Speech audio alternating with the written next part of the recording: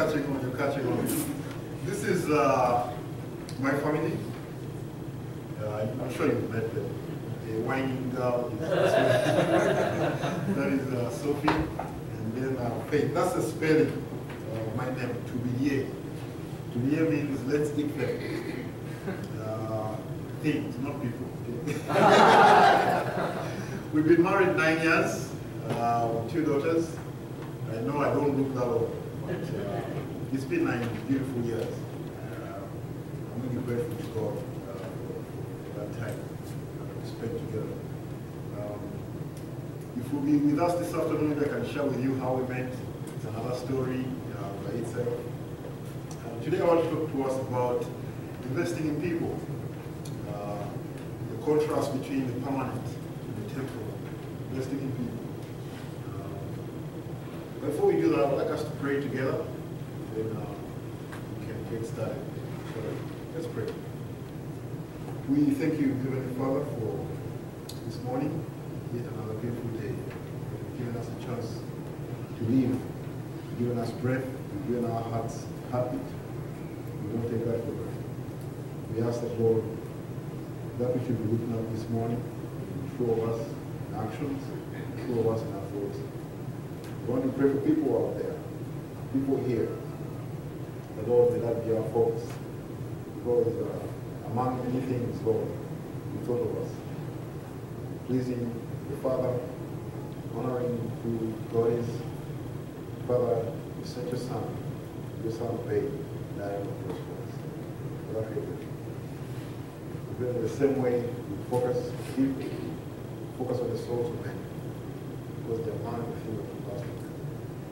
Our focus be here. For this we pray in Jesus' name. Amen. Amen. I'll tell you a story, fish story. Most of you must have read this. It's not my story. Someone wrote this story. But I find it interesting. Someone read for me this story some years ago. And I'm always reminded of important things when I read this story. It's a very hard story to understand. It's, what's the word? It's, what's the word? Now, you know my English is also very limited, okay? But it's sort of, what's the word, Grace? It's, yeah, it's like a parable. It's like a parable, yes. Beautiful. It says, now it came to pass that a group existed who called themselves fishermen. How many of you heard that story? 1. Anyone else? 2. Okay. And lo, there were many fish in the waters all around them. These are a group of people who existed. They called themselves what? Fishermen.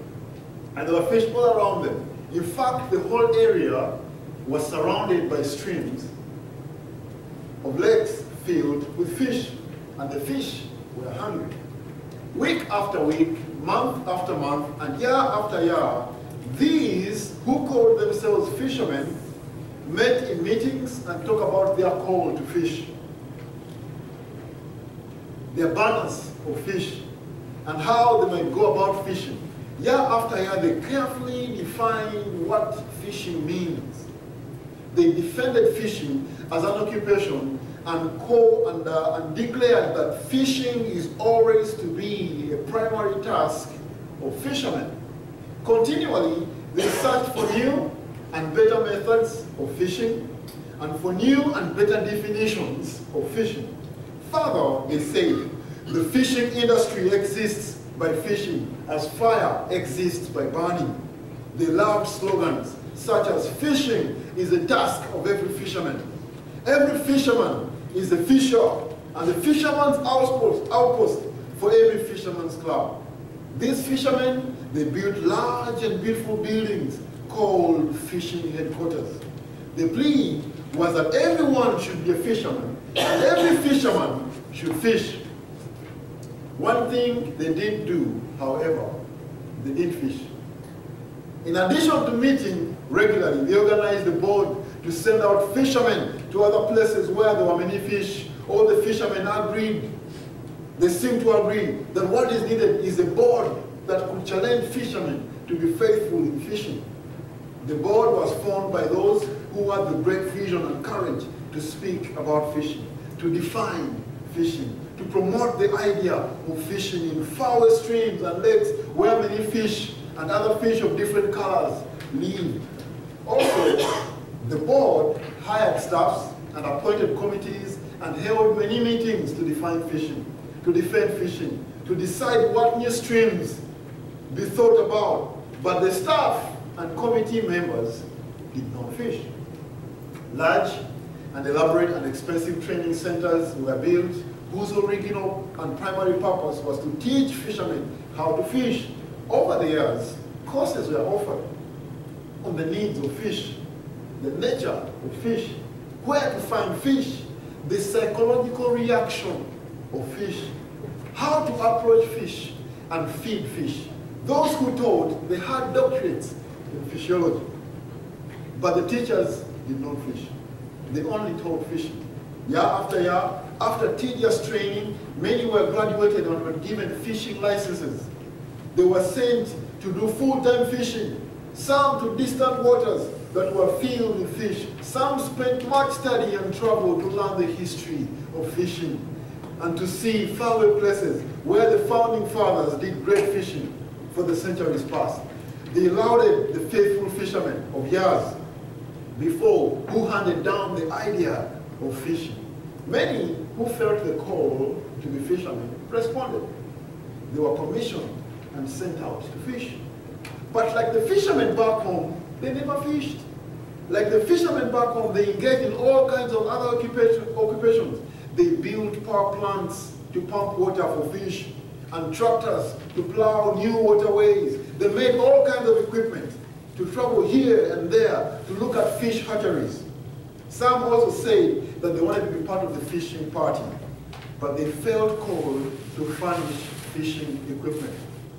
Others felt that their job was to relate to fish in a good way so that the fish would know the difference between good and bad fishermen.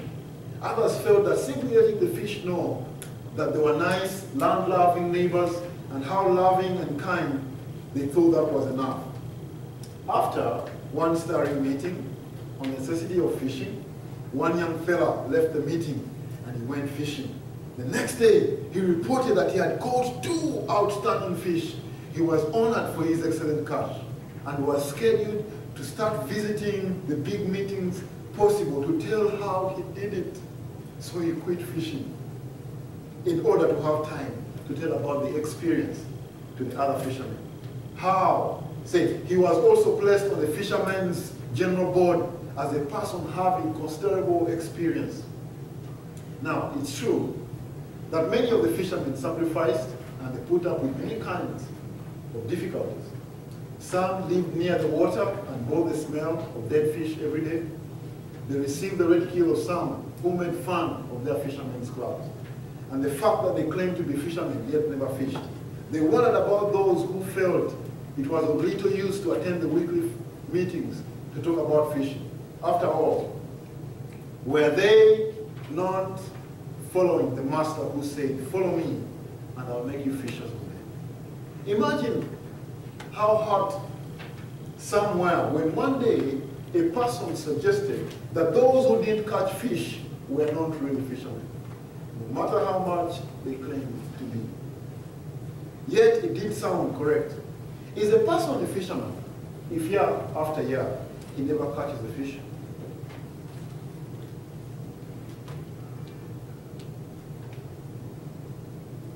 Those who didn't catch fish were really not fishermen. And no matter how much they claim to be, the question is a person a fisherman if year after year he never catches the fish? Now, I met a fisherman the other day, Thursday, and I've had several philosophies about fishing. You guys use the hook, the leisure kind of fishing. And the guy says, it doesn't matter whether you catch the fish or not, it's the time you spend waiting for that, for the fish. But when you call yourself a fisherman, if you don't catch any fish, the master says in Matthew 4:19, "Follow me and I'll make you fishers of men." I had to use Peter. Peter, please come. He's the only one I'm familiar with being here. I'm not sure about the other. The first time we came and met your pastor, Peter was just coming through the door. He was trying to illustrate for us here something. It's not the same thing I want you to do. Martial arts. Okay, it's not the same thing. Who am I? David. That's a good answer. That's not what I'm looking for. Who am I? David. Pardon? This is who? Who is this? This is Peter. This is Peter, okay? And who am I? John. No. Follow me and I'll make you fishers of men. This is Peter. Who am I? Jesus. I know it's hard to believe Jesus was black, but hard to believe. But I'm Jesus at this point, okay? And I'm telling Peter, follow me and I'll make you fisher. The fisher of what? Of men. It was Peter and 3 others. Follow me and I'll make you a fisher of what? Of men. Is Peter following?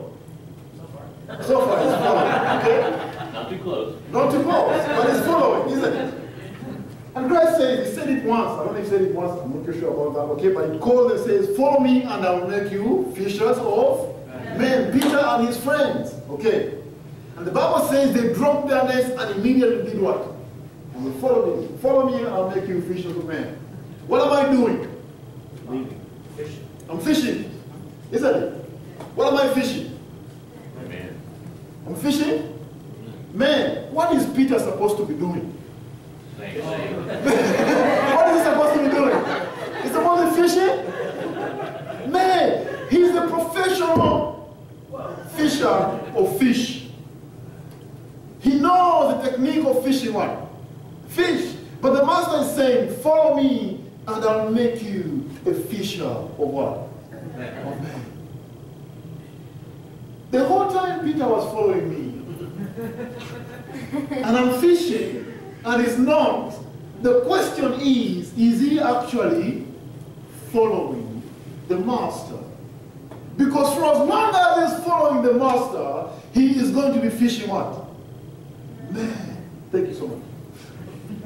For as long as he's following the master, he's going to be fishing man.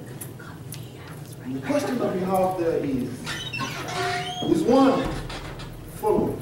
If he's not, fishing. Is one following if he's not fishing? I've got a picture of fishermen here. I don't know if they're actually fishermen, they're wearing camouflage. Like soldiers or something. Just pick this from the internet. Someone painted it this way. And they say, fishermen, not fishers of men. Fishermen, okay? When they catch the fish from out of the water, the fish is alive when it's inside the water, isn't it? But when they bring it onto the boat, what happens? The fish does what? It dies. It needs to gasp for air. And eventually the fish does what? It dies. But the fishers of men are surrounded by dead fish. And when they catch the fish from out of the water and they bring the fish onto the boat, what happens? The fish becomes alive. Do you get the picture? Do you get the picture? That the fishermen catching fish and it's dying. The fishers of men are catching the fish and the fish is coming what? Back to life. The fish is coming back to life. He put it very clearly in Ephesians chapter 2. For you were once dead in your trespasses. You were once dead in your trespasses. But he made us alive in who? In Christ Jesus. And the death that he talks about is not a coma. It's not feeling well. It's dead. Dead. Completely dead. I was reading a book. This guy who keeps doing day books. What's his name? Wisdom. Word. He did one on Ephesians. And there is a chapter where he says, get out of the graveyard. Move away from the graveyard. Just move away from the graveyard. All right, you are dead. He made you alive. Move on from the graveyard. Move away from the graveyard. You can't be still saying, oh, I was once dead, now I'm alive, and you're still hanging like you're dead. He said, move away from the graveyard. Move on. There's so much life ahead of us in Christ Jesus, but we were dead, and he made us alive. We're in a world of dead fish. all around us.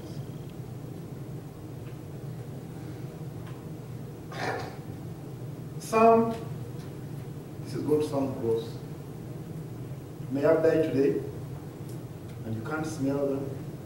Some may have been dead a month, and they're sticking, but they're dead. They're dead. Dead. And a dead person, you can't feed them. You will shake them, they won't respond. They will not respond. And we have no power in ourselves to spiritually make someone alive. We don't. We only bear the message that does. That's right. We only bear the message that does. This is so profound when you look at life that way, in Christ, dead or alive, that Peter may not have been the first one to refer to it that way. Christ himself did in using the word born again. But in 1 Peter chapter 1, our passage today, 1 Peter chapter 1, if you can open there, 1 Peter chapter 1, in verse 3,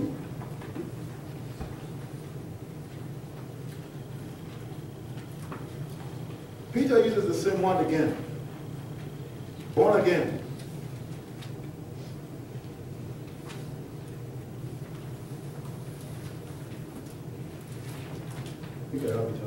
He says, "Blessed be the God and Father of our Lord Jesus Christ." And it says, according to his great mercy, what has he done? He has called us to be born again to a living hope through the resurrection of Jesus Christ from the dead, to an inheritance that is imperishable, undefiled, unfading, kept in heaven for you, who by God's power are being guarded through faith for a salvation ready to be revealed in the last time. That's who you are in Christ. Born again to a living hope. Someone said in Indiana, is it Indiana or Florida? I think it's in Indiana. Here, there's so many philosophies here. But someone said in Indiana, if you don't like the weather, wait 15 minutes. That's true, is that true? Okay? But I also understand you guys keep watching the weather like it's news or something. Whenever parents go, what's the weather going to be like? Oh, in the afternoon it will go up to 90 and I'm just hearing blah, blah, blah, blah. Because for us, it's wet and dry. Either way you leave, okay? It's not wet or dry. But the hope we're talking about is not, oh, I hope it will shine tomorrow. In as much as you look at the weather and you're saying it won't shine when? Tomorrow. Because that hope is dead. Because tomorrow, it can rain. It can rain. In as much as your app is telling you it will shine tomorrow, it can rain tomorrow. In as much as your app is telling you it's going to cool down, it can become hotter today. Because they only predict, it's estimated to be 70%. What's the one they use probably? What? Yeah. Meaning the other 30%, it could do what?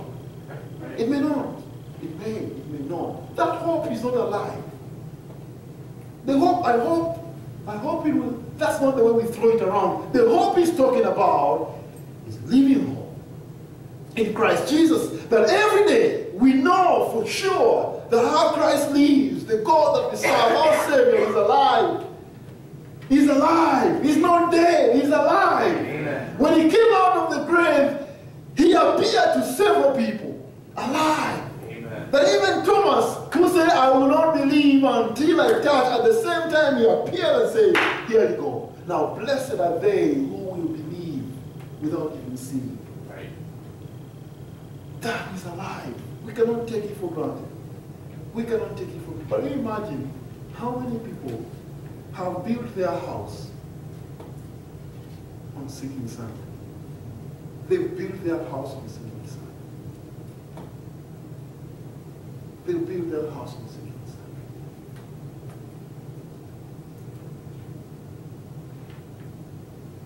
In as much as history repeats itself, for some reason they believe they live here forever. For some reason.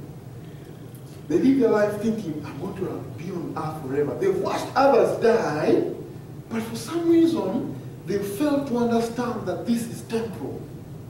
It's not forever. Can you imagine how lost one can get and dead? In fact, other passages of scripture refer to as blinded. Blinded means someone is rubbing your eyes and it's actually blinding you. It's an action that we cannot take for granted. But he begins the passage and says, blessed be the God, that God is the anchor point. I've done some graphics. I mean, rotating objects in Photoshop, there's what they call define the anchor point. And you can move it from the middle, you can move it anywhere, but as long as you move that object, this remains the what? Remains the center. But the context of 1 Peter is to believers that are scattered. Okay? They're suffering. And Peter begins by saying, not the first words, but after the greeting, he's saying, blessed be the God and Father of Jesus Christ. Now, you imagine you've had the worst of days, okay? And I want to pick this from, I'll quote his name right there, use this illustration. I don't know what the worst of days could be for you. And I keep saying, I think Job had one of those days. But Job in the Bible, the scriptures, he had, I think, the worst of days. I mean, you're one of the rich guys, richest. You have everything with you. I mean, the guys literally owned cattle on hills. He had the children. He loved God. He loved God. The man sacrificed just in case one of his children had sinned. He loved God. He loved the fellowship with God. But one day, he's there, and the servant runs to him and says, all your cattle are gone. And as he's still talking, that was a very good strategy. Okay, not good, but it's one of those strategies I think the enemy uses. That you always leave somebody to tell the story. Okay, when emperors went conquering, they always leave something. They always leave one person to tell the story of what happened. But they left one servant to go and tell the story. You go tell him what has just happened here. It says, everything you have now, all your children are gone. Before the guy could finish, another one comes and tells him what has just happened.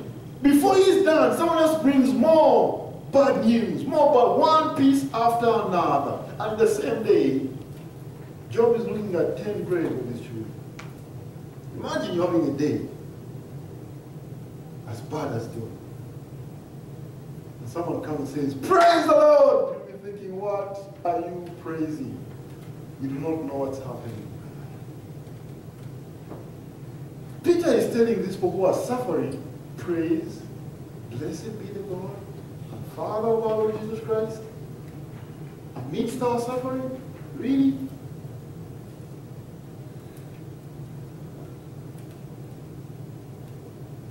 But also imagine you've had a very bad day. Nothing can compare to the loss of someone. But let's say someone tells you, oh, your house, there was a gas leak. I keep getting out in the movies, I don't know what that means. But there was a gas leak, and everything you have is burnt up.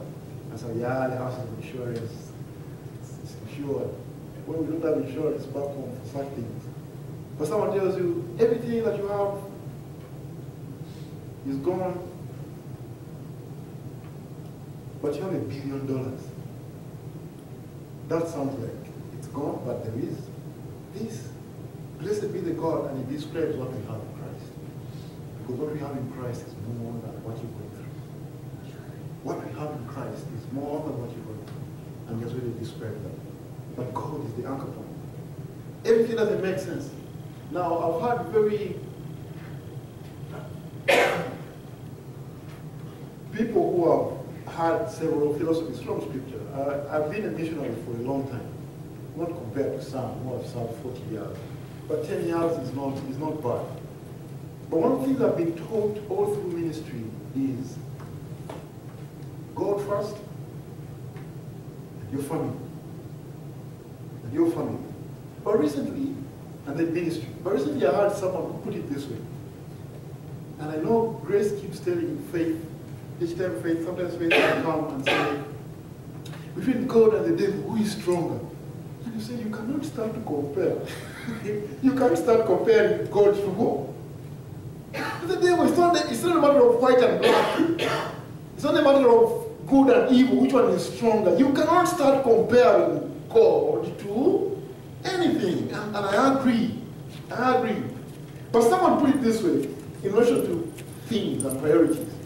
And he says, we cannot compare and say God first, number 2, and then number 3, because you're beginning to compare.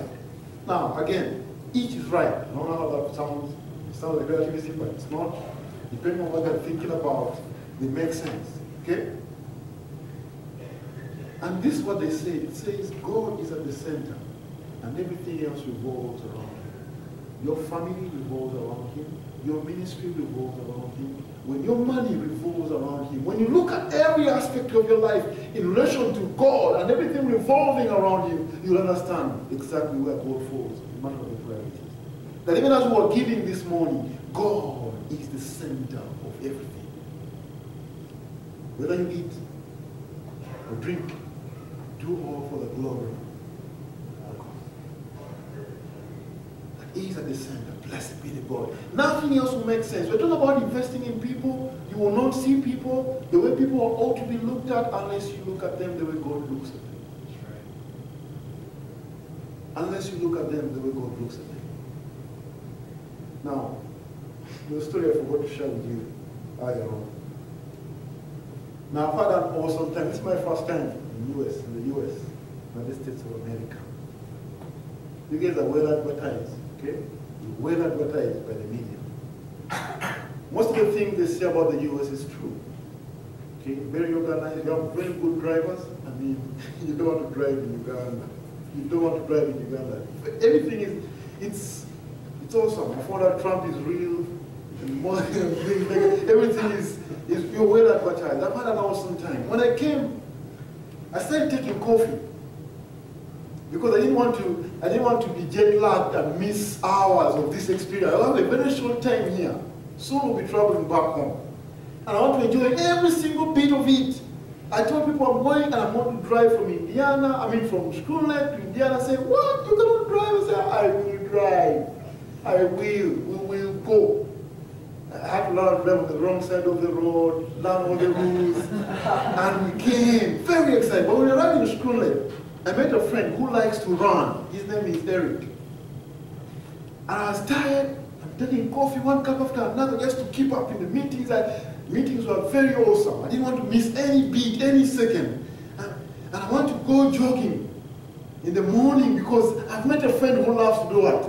The night before that, we were playing soccer with the Bible Institute students until almost like midnight. There were all these floodlights and you can play. And we're playing soccer, went to sleep, 5 a.m. I'm out going to run. I don't want to miss any bit of this. I want to enjoy everything. Everything was surprising. I mean, indoor swimming pool with warm water. Who does that? This is awesome. But the best part of the trip, for me so far, was when I met this couple for the first time. My dad passed on. I shared this with you earlier. When my dad passed away when I was 10, my mom registered me with Compassion International. And Compassion started paying my school fees from the time I was a child. Finished high school, and the couple that was sponsoring me could not do it anymore because college is more expensive. And so this other couple takes me to support me through my university. So I got to get a bachelor's degree in 90. And they gave me this computer 2 years ago as a gift.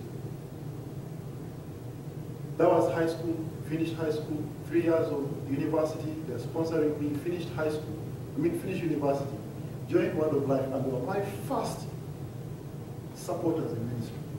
First supporters in ministry. One would think we've taken you through university, go make your own money. Okay? But the first supporters in ministry, God.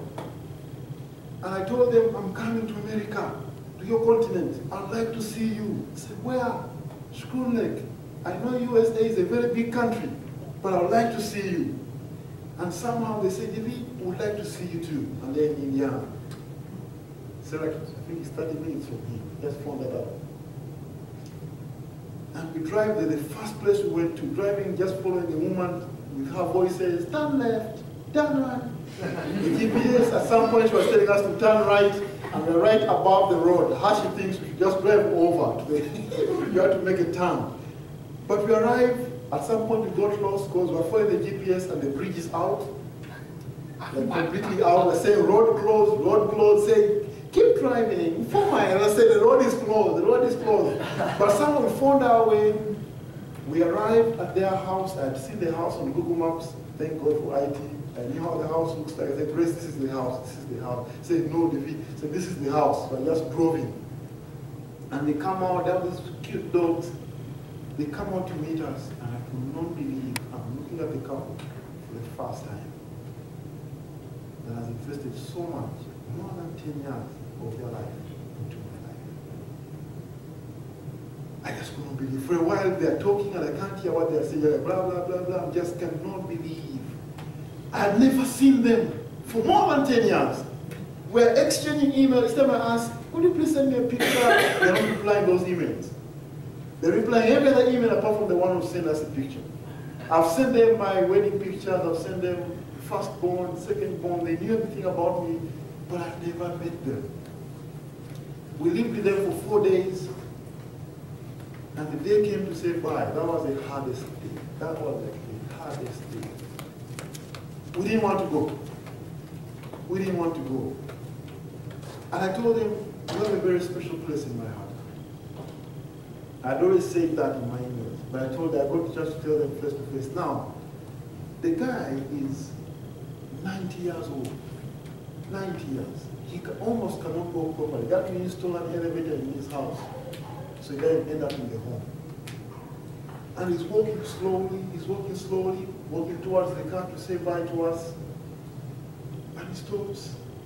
He gives me a hug, and I'm almost sure I may never see this guy again. I just go to see him again this past Thursday. Thank God. But he leans over, he gives me a hug, and he says, David, go win souls for Christ. Amen. Go win souls for Christ. The summary of all his life, if those were his last words, he's simply saying, go win souls for Christ. I could see it in his eyes. I could see it in his, I could hear it in his voice. Very beautiful words. Go win souls for Christ. That was the best part of my trip. I will never forget those words. I will never forget those words. I may never see them again. I will never forget those words. I don't know how much time he has here on earth. I may never see him again. But those were very beautiful words. David, go win souls for Christ. Someone once said, only 2 things will last forever. The word of God, the souls of men. Everything else, the nations, no will, the tribes made, the old tribes, but all those are surrounding men. He loves people socially. He loves people socially. And let me show you something from 1 Peter here. Something we may miss. When you look at those passages, the ones we just read, the description given of what we have in Christ is just awesome. It's just awesome. But we can't forget that God is the anchor. If you remember very carefully, most of the major commissions we have in Scripture have God right at the center. In John 15, Christ uses an analogy of the farmer and the gardener. And he says, abide in me and you bear fruit. And I believe at that point, stand to be corrected, that fruit has been used in relation to people, in the context of John. In Galatians, fruit of the Spirit may not be people. For the fruit of the Spirit is love, joy, peace, patience, kindness, goodness, faithfulness, gentleness, and self-control. But I want to believe when it talks about multiplication, bear fruit that will last is in reference to people. That you will multiply, bear more fruit, fruit that will do what? It will last. But when you look at that passage at first glance, you may be tempted to think that the command is to go bear fruit. But the command is to do what? To abide. Abide in me, and you will do what? You bear fruit. God at the center. Abide in me, it's me. relationship with me first. All authority on earth has been given to who? To me, Jesus. Therefore, go and make disciples of all nations, starting with who? With Christ. When the Holy Spirit has come upon you, you will do what? You will receive power. You will be my witnesses in what? In Jerusalem, in Judea, Samaria, and to the ends of the world. Of the earth. The Holy Spirit has come upon you. You will receive power. Starting with God. Do you love me, Peter? Yes, you do. Peter, do you love me? Remember I told him, follow me and I'll make you fishers of men. Christ is out of the picture, expecting Peter to continue following and fishing. What does Peter do? He goes back fishing. And he brings everyone else. Guys, let's go, come on, let's go fishing, fish. The life we live, we must live again. And they see someone walking on water. Say, that must be the master. How are they reminded? By a miracle, they remember. Throw your nets where? On the other side. They catch so much fish that they remember. They say, that can only be attributed to who? To the master. He makes breakfast for them at the seashore and reminds them of the most important thing. And he asked the question, I personally believe it was referring to the fish. Do you love me more than these? Really? Do you love me more than these? You've caught so much fish. Do you love me more than these? Still him being the anchor point. What does he say? Feed my what? Feed my sheep. Who we are in Christ is because of his mercy. He says that in that passage. Because of his great mercy, he has caused us to be born again to live. And we praise him for that. What we have in Christ is permanent. It's not temporal. It is not temporal. But sometimes it doesn't feel like it. Sometimes it doesn't feel like it. I'll ask you something else here. I borrowed this from Steve J. Cole in his article, Saved Unto Eternity. And he says in 1 Peter, these Christians were suffering. And he notes in chapter 2, 11, 18 to 20, he says, these Christian slaves were being treated unfairly by their masters. These are the recipients of 1 Peter. You know they had done nothing wrong. He's writing to them and he's telling them, blessed be the God. What you have in Christ is important, it's permanent. But these were suffering. They were suffering people.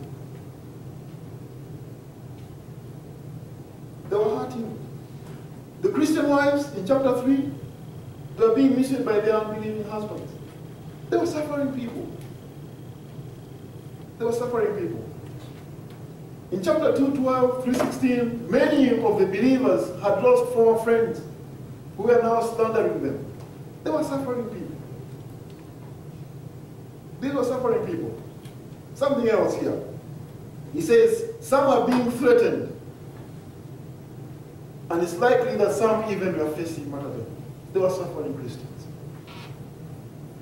Peter knew all of these problems, and yet he proclaimed to them, blessed be the God who has caused us to be born again to a living hope. And each of the things I've described, when people suffer, usually, most of the cases, it's because people are hurting people.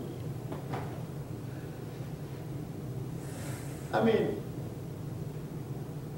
when I got beat by a dog, I'm suffering, okay?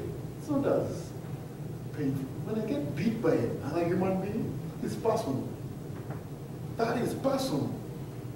It's more personal when it's another human being.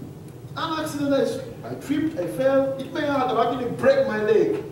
In the process, oh, what happened? I was running, then I broke my... That may not be as painful as someone else breaking my leg. That is different. The most painful things that we experience is when people hurt people. It's even more painful when a believer hurts a believer. That is even worse. The unbeliever can call me foolish. The unbeliever can call me all sorts of things. When a believer calls me that, that is even more painful. That is even more painful. Why then would there be a call to invest in people when people hurt people? Why? That is a very tough call. That is a very tough call. I told Daniel, Pastor Joshua's brother, for the few days I've been here, I think it will be very hard to do ministry here for me, because I have so much to learn about your culture. I mean, you have all sorts of laws and rules, and you can't share the gospel with anyone unless you are sued. I mean, someone can actually sue you for sharing the gospel with them. Like, you go to Walmart, everyone is focused on what they're looking for. You go to checkout, it's a machine talking to you, asking you to put your card, put your PIN, here is a receipt, here is your change. There is no one. Okay, there are other stores that have people, but the systems have removed people from people. Maybe in the summer you get some people, but in the winter, don't get into your car in your garage. You reverse out to work, get into your office, out, back into your house. It's people are not anywhere. We saw, out of 3 people we've seen on the streets, crossing the streets, 2 were here in Warsaw. I was telling him when we were coming, we saw 2 young people crossing like Africans. Just running. I said, yes, that's what's up. That's how you cross the road. Yeah. We're cheering for them. I mean.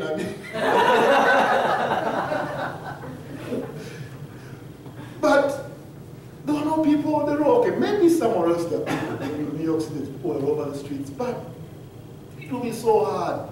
You have to really get out of your way to minister to people. That's right. You really have to.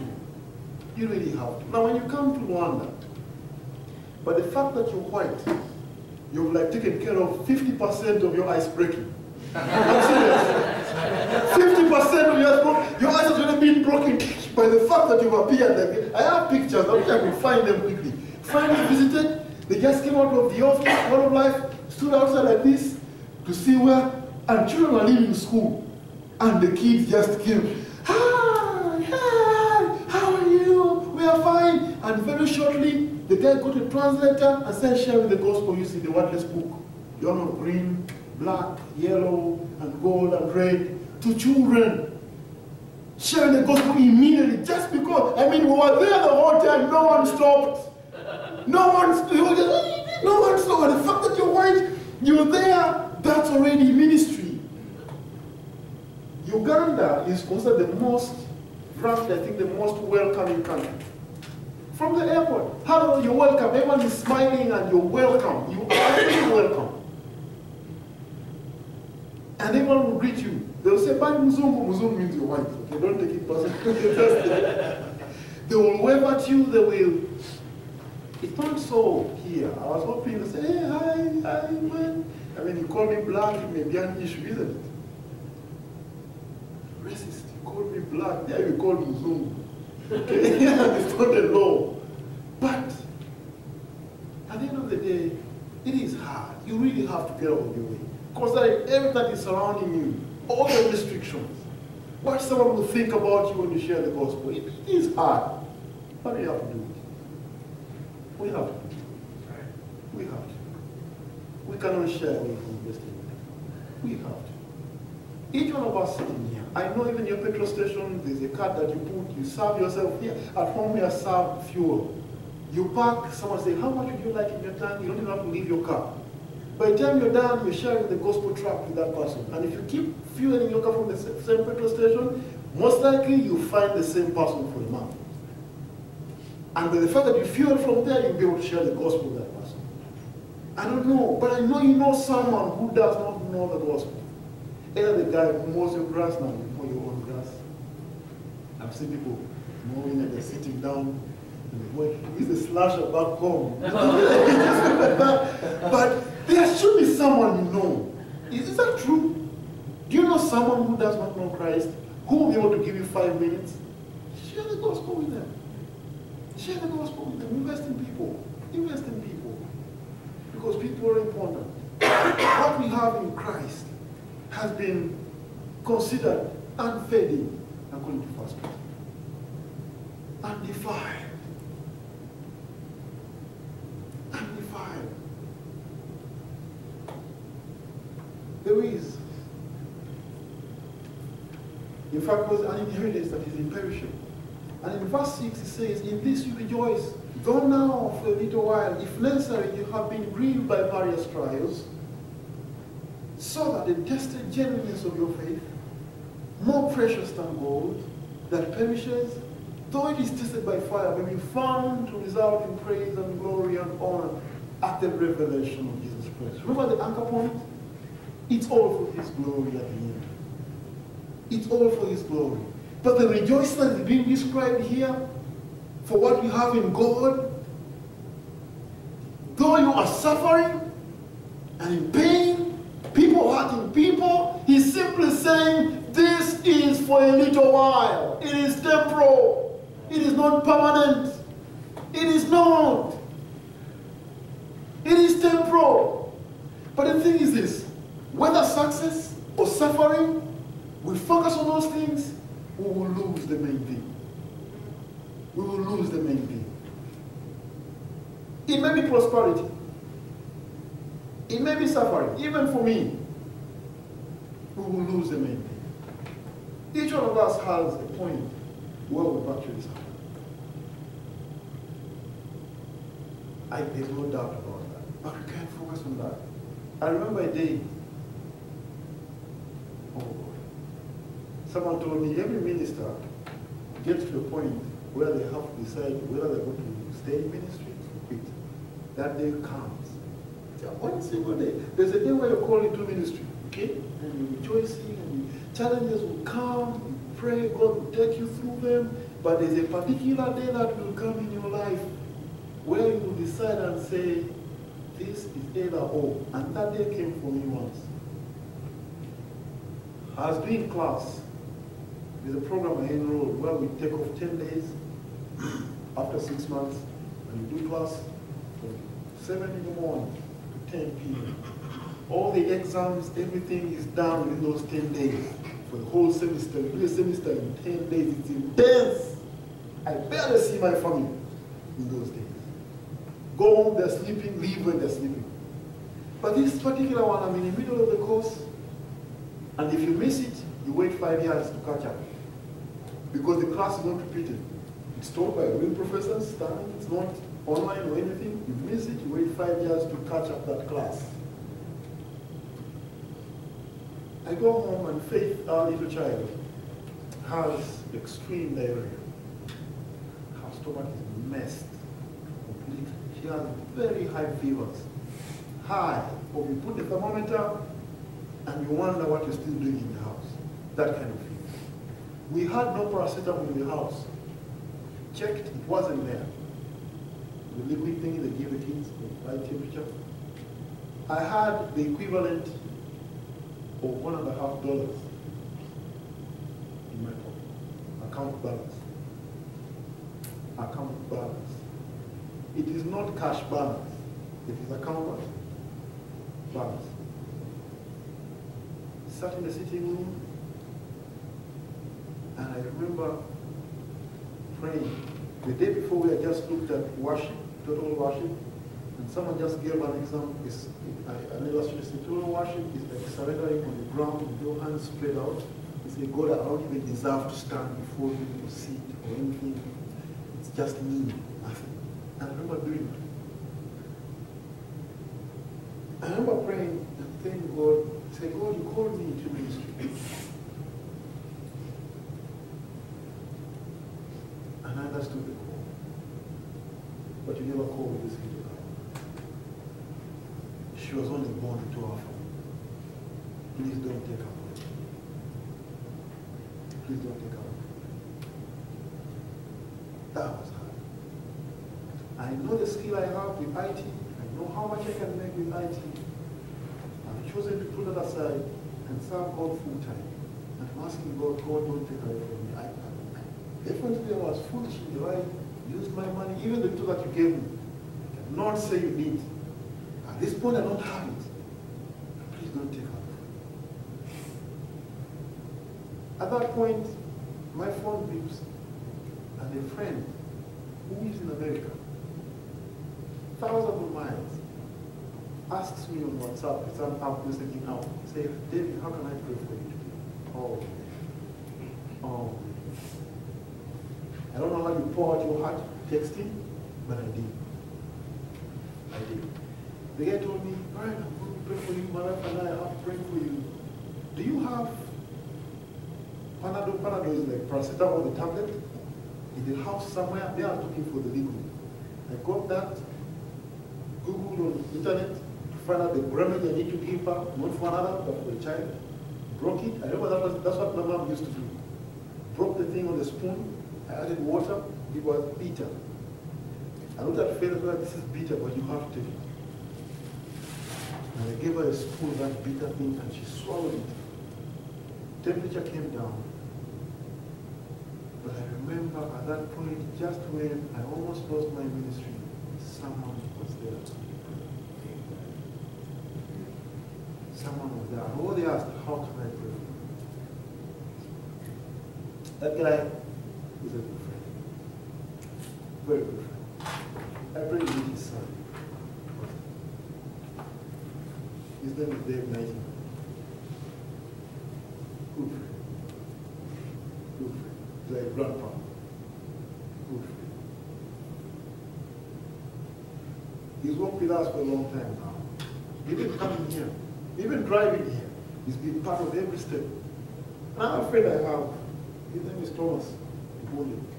He came to Uganda as a missionary from Kenya to start Word of Life in Uganda. And I attended the first Word of Life youth camp.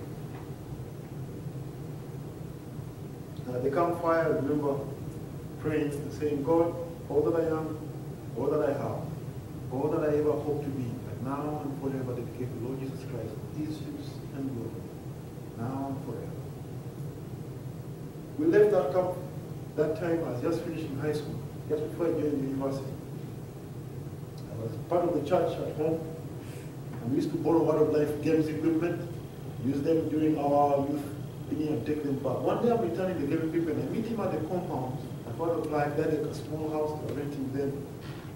And I told him, I want to be a camp counselor, will you teach me? He says, well, come back tomorrow, I'll teach you. He came back, he showed me a store full of dirty stuff, chairs, dusty. And says, I would like you to get everything out of the store, clean the store, and put everything back. When I'm done what I'm doing at the office, I'm going to come and join you. I said, what? The director can leave what he's doing to join me at the store. I'll do whatever he asked me to do. I cleaned up the store. Put it and say, I'm done. I say, well, come back tomorrow. I'll teach you this concerning ministry and how to be camp counselor. And we began a discipleship relationship with him. He's like being my father. One particular day that I remember very clearly was, we were done painting. He's taking me back home. And he had to stop halfway the journey and touched his pocket and gave me $5,000 like $2. He gave me that money to do the rest of the way. And he said, here you go, son. Were his words, giving him that one more. It's not the one I'm talking about. I'm talking about the fact that he called me son. I knew very clearly I'd lost my dad. And I never heard that word. Someone called me son. I have never, since someone is calling me son, saying, here you go, son. A stranger from Kenya who I've never seen. I have uncles. I have other people in my life, brothers. No one had ever called me that. And I knew for sure I made something more than just someone who was painting with him. He invested everything. Like Paul says, not just the gospel, but our lives. I saw that. Everything. Everything. I'm a father today. I would have never known how to be a father. I would have never known how to be a father. Everything I know I learned from him. From rebuking his children, to loving them. I lived with him. Lived at the back of his house. There was a small room where I lived for a couple of years. And the wife used to cook food in the house. And I would come, eat them.